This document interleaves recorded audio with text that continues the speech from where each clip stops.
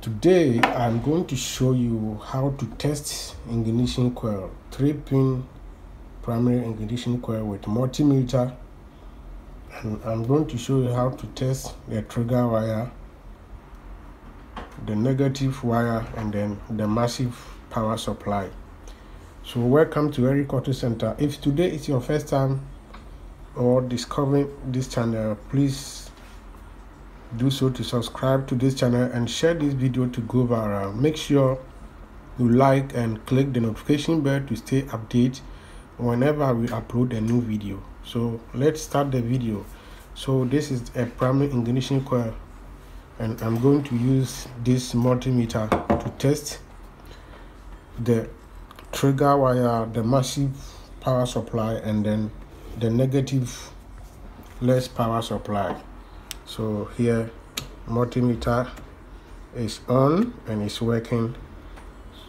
So before you do that, make sure you know coil on the left side indicate the trigger pin, the middle side may indicate the negative power less supply, and then the right pin indicates the max power supply.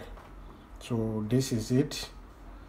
I repeat again, trigger wire, the middle is the arms, negative arm supply, it supply less power, and here we have max air supply. So looking at the multimeter, you can see the red wire indicate the max voltage, and the black one indicate the ohms voltage, which will give you 200 amps fuse and then 100 amps voltage max. So let's quickly get about it. So what we are going to do is to insert the black terminal here on this pin. Okay, insert it on this pin, and then let's see how we are going to get the voltage. So I have to turn on my multimeter to 200 ohms. 200 ohms here. If you can see, this is how we are going to do it. And I will quickly insert the the max, which will give you 29.6. Sometimes it will give you 29.7.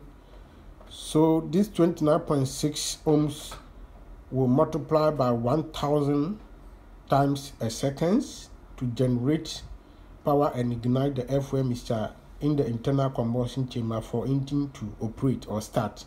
This is how ignition coil works, and you just quickly maintain the the negative terminal there, and then insert the max one here, which will give you 0.1. Okay, 0.1 will give you, which is 12 volts. So we have 12 volt amps here, which is 200 ohms, and then we have 29.6 voltage power amps rather.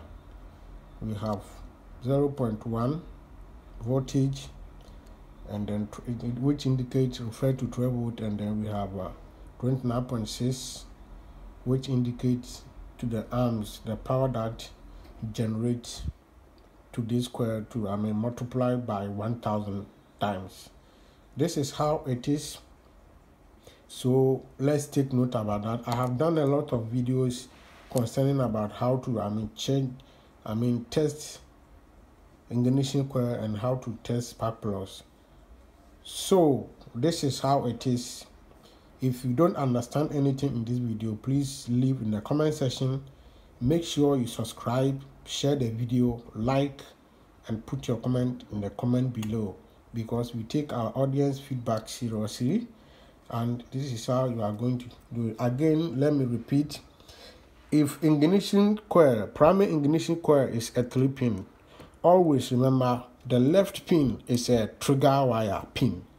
The middle pin is negative power supply or negative less supply power, and then the right pin is massive power supply. It supply massive power to the ignition coil to multiply it by 1000 times per second, which help the system to ignite the air fuel mixture for engine to operate its normal performance.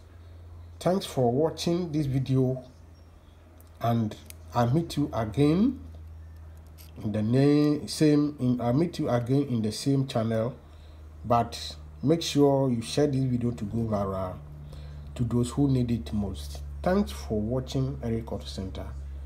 Bye bye. See you.